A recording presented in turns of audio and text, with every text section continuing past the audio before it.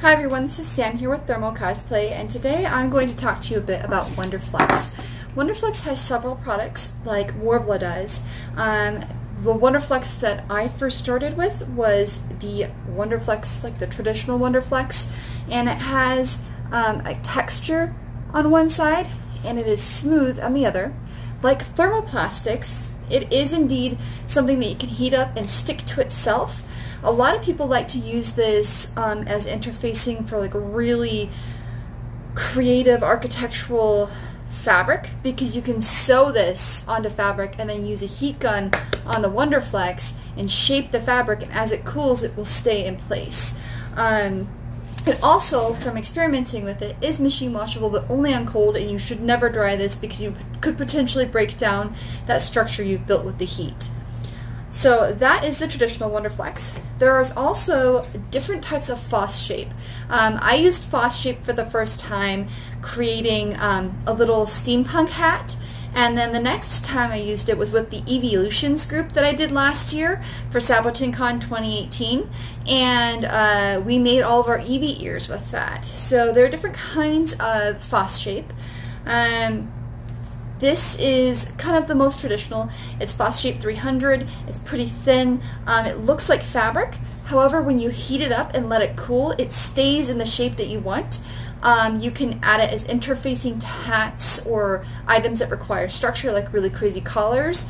Or you can even, like I said we did it for our Eevee ears. So I think we had Eevee and Sylveon and Flareon.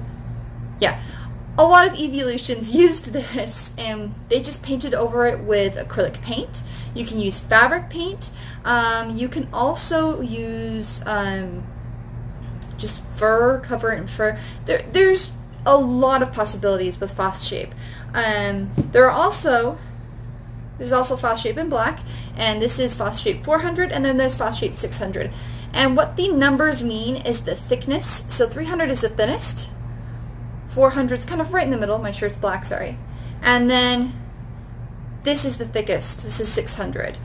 So I kind of equate this to like 4mm foam versus 2mm foam. So that's kind of a good idea. But again, Foshape is used for all kinds of things. You can stiffen it using a heat gun or a steamer.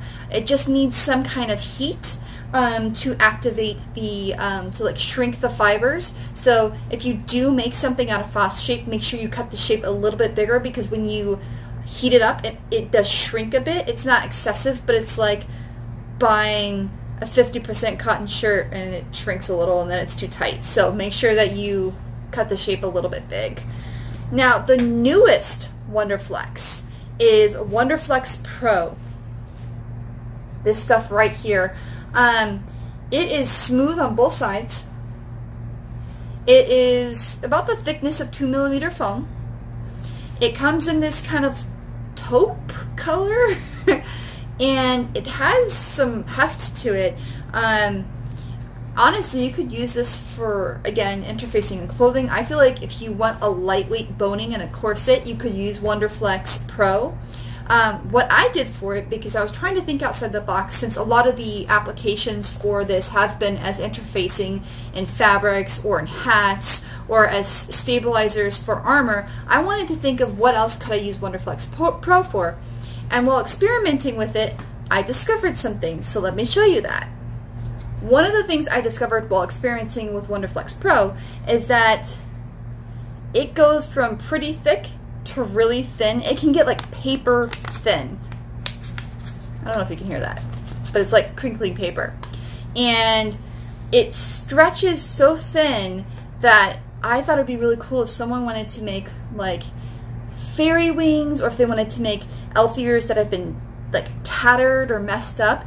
You could honestly use this and then just pull it, and if you heat it up and then pull and let it cool, it will kind of get like this teared look on it, right? And some of it just came off because it's so thin. It would make it very fragile, but it's really interesting how far it stretches, because this piece was just ended right here and it went all the way out here.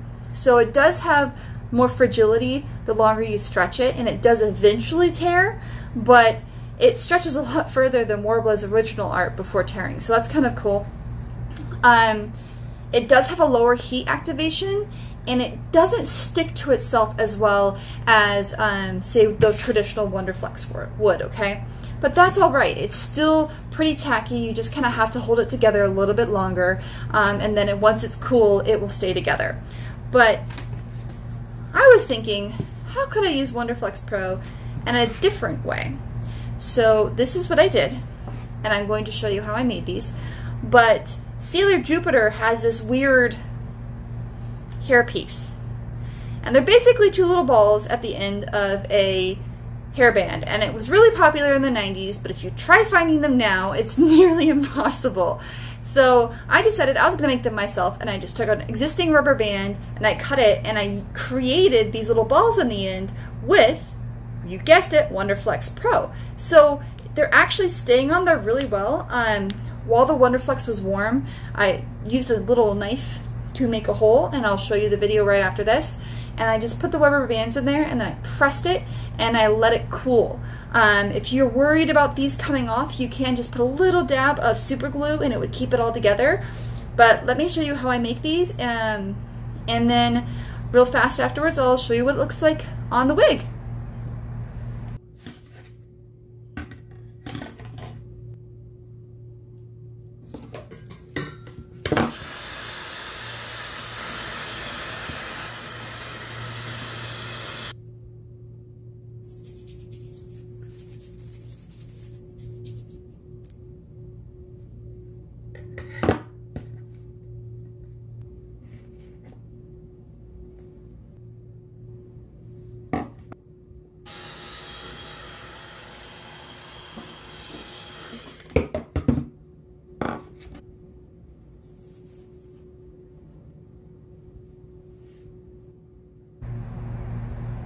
Here is what I made, right? And here's a wig for Sailor Jupiter. So what I'm going to do is just literally take it underneath here. We're going to see if this works, ladies and gentlemen. This is my first try. We're going to discover how well these stay on here and if I need to add super glue. Oh, look. It's Sailor Jupiter's weird green. They're green balls. Well, thank you very much for watching this video. Again, this is Wonderflex Pro, and let me show you. This is Wonderflex Pro, and I created a hair accessory. That means you can pretty much use this to make any sort of hair accessory, probably jewelry. It is very easy to sculpt with.